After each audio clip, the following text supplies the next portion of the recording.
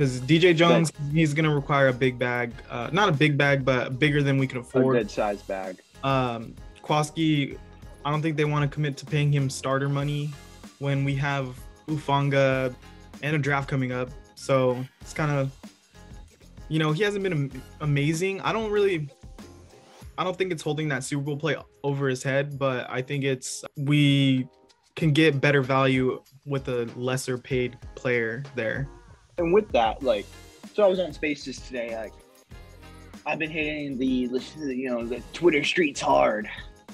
One dude came in Spaces and was like, "Hey, I don't know if you heard this or if anyone even knows this, but Quaski Tartt has not had more than 2 PBUs in a given season."